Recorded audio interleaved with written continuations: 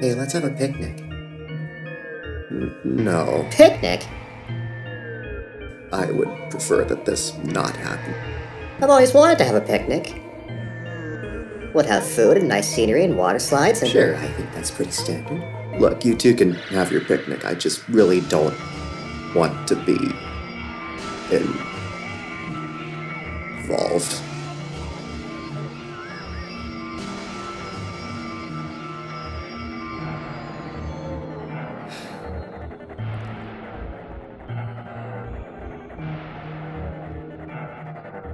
Today's discussion is, what is scary?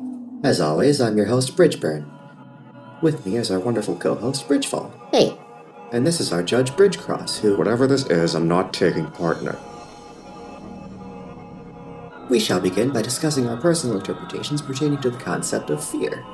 We hope that by the end of this thought-provoking program, you'll have a more thorough grasp on what it means to be scary. I sure hope I will. What is fear? I have no idea. So many people give conflicting answers, you know. That's why I'm holding this talk. Fear is the fear? response an ephemeral being may have when perceiving a threat. It consists of a physical aspect, such as sweating or shaking, and of a psychological aspect, such as an irresistible urge to flee. It's also very personal, as apparently not everyone responds the same way. Some find it unpleasant, while others consider it a rush. I can't confirm any of that, though. What is fear?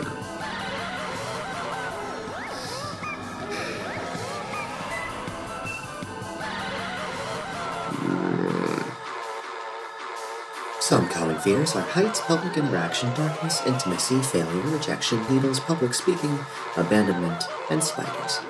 Do spiders actually exist? I've never seen one.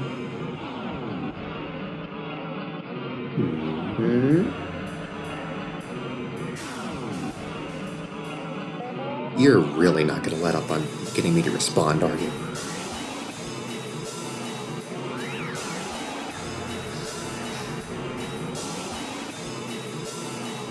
Fear is very personalized, like you said, but for now it's probably best to try to break it down simply into two categories, namely fear of change and fear of lack of change.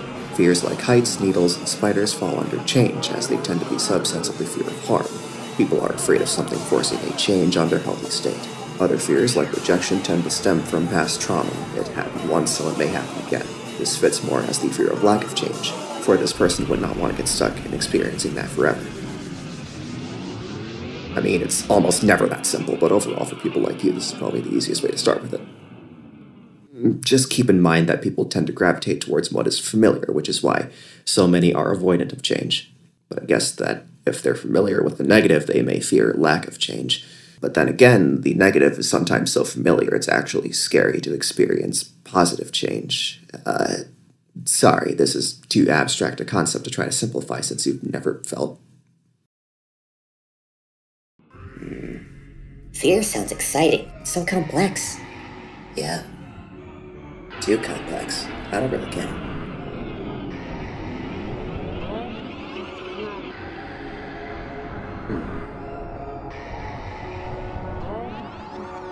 Actually, change is scary, right?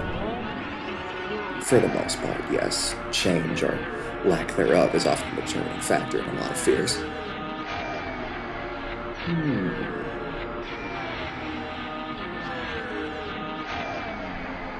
Hey, can I go now?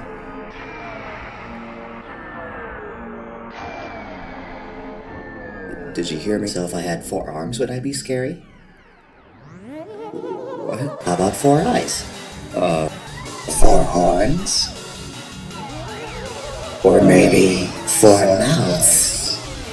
Is this scary?